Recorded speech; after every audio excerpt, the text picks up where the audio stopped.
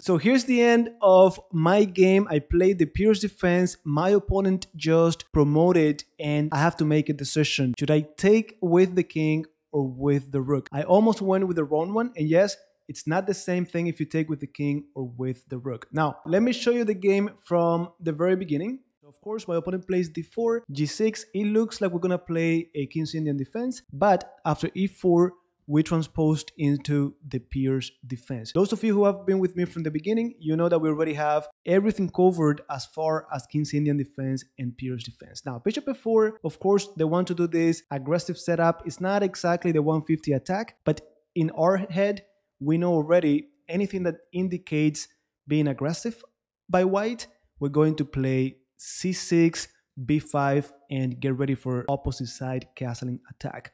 Now, the other trick or the other tip that I gave you on lesson number 70 is that we're not going to castle, guys. When I first started playing this opening, I would castle right away, and it was a very straightforward plan for the white pieces. Go after my king, checkmate, that's it. So we don't castle. We develop the queen side because most likely our opponent is going to castle there. And this is exactly how the game went. So at this point, I just went knight to b6, getting ready to transfer my pieces towards that king. I know back on that lesson I told you queen a5, knight b6 after, knight c4, and if the bishop took, we'll get to open this file. However, guys, what I gave you back then was good enough to get an interesting game, but I have my lines a little bit more better prepared for tournament practice, and I have decided over the time of studying this opening to play like this. So again, we had talked about queen a5, let's say g4, knight b6, h4, and then we were looking for something like this. Yes, we get double pawns, but we also get semi-open file. Now, again, in this game, I went knight b6, then my opponent goes bishop a6, and I've told you this many times. I don't care that the queen comes to h6 because, again, I'm not castling over there. So now I decided to play queen to c7, and I'm thinking, worst case scenario, if this attack becomes serious, I could just do bishop b7 or bishop d7 and castle to the opposite side or to the queen side. So g4, then pawn to b4. Remember, we had like 4 very good lessons on opposite side castling attack, and for the most part, whoever makes contact first should be the winner because we get the initiative. So knight b1, a5, h4, and now of course bishop e6. Not only that I want the pawn, but I want to provoke this next move, pawn to b3. And now I just made contact. There was one specific lesson on how to attack this pawn formation, and we learned that we need to make contact with the rook pawn. So after a4, we got h5. Of course, I opened up the file, and then my rook goes to the 7th rank. Don't forget, just like I told you on our latest lesson, the powerful knight in itself is not enough. Here, the rook on the open file is not enough. We need to use that to penetrate and attack. So after rook a2, we got pawn takes again. This is becoming not safe at all to castle, but I'm probably going to even do king d7, king c8, and so on. So queen e3, my opponent is realizing I got there first. My king is in the center. It's not castled over here.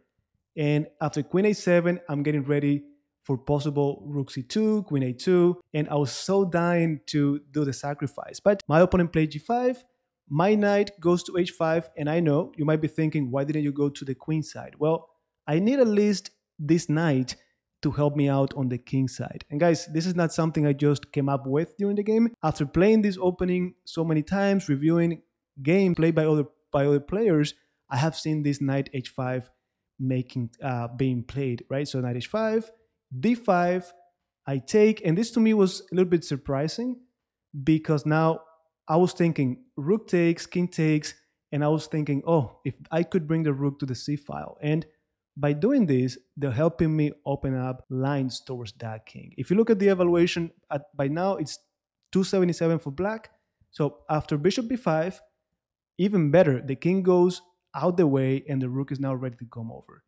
Evaluation 426. So my opponent takes, and this is a very critical moment, or at least for me, it was a very interesting moment in the game. Why? Well, I told you before, I really wanted to make this work. and I almost did it. Here with this move, it gave me the final excuse. I'm like, okay, even if this fails, they already gave me a rook here. So I'll be getting probably a couple pawns, and they only got a knight. But then I remembered what I've been repeating to you guys over and over and over. Let's be patient. Let's not get ahead of ourselves. In this case, I'm thinking, do I really need to sacrifice? What if I prepare something better? I've told you, if you calculate, you have candidate moves, like one candidate move, two candidate moves. If I calculate one and the result is not clear, I don't see something concrete, I might as well not do it. So after calculating king takes, queen a2, king d3, it wasn't so clear. Pawn takes, I looked at knight c4, it wasn't so clear. I almost went for it because knight c4 seemed powerful, but they had queen f4 check getting away from that. So I said, you know what, let me look into this. If I take that rook, can they attack me? Can they get me in trouble? I realized that was not going to be the case. So I said, you know what, let me take the rook, and I'm still threatening everything else on the queen side.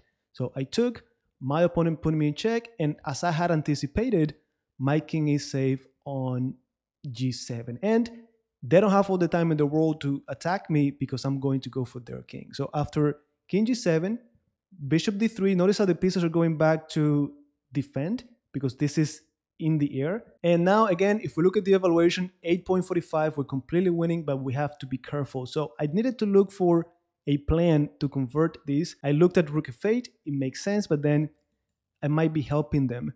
So I decided to go rook a1, looking at a possible sacrifice, and then checkmate threats. So g6, again, I took a moment here to verify they don't have any checks, any surprises, and that was the case. So no checks.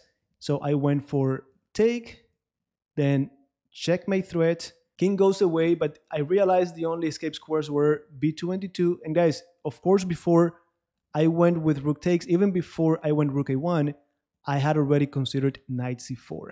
And the engine was giving this knight c4 for a long time, but I wasn't sure until now. So knight c4, threatening checkmate one more time, pawn takes, and now I had considered check, check, and then take, but I realized this one is more powerful.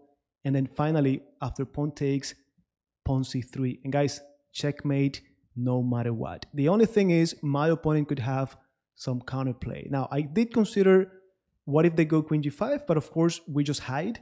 There's no more check. So my opponent went with h8, promotion, last resource. And here, my first impression was like, okay, doesn't matter which one, I'm already winning.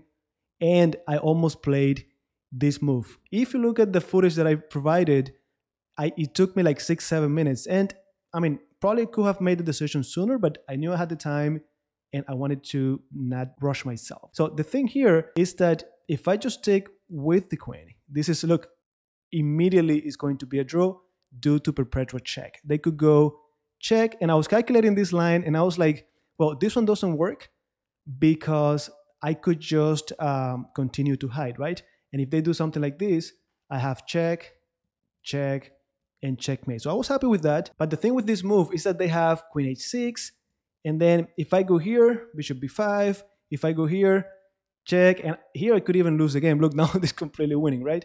And then there was another line, I think it was something like this, where I figured, wait, they don't have any more checks. But look at this move, guys. Look at bishop a6. I don't have checkmate either. And if I take, no one is guarding e7. So all of this is in the air. And for that reason, I finally said, you know what? I'm going to take with the rook. And there's no way they can stop me from delivering checkmate. Now, only check is over here. I'm going to hide.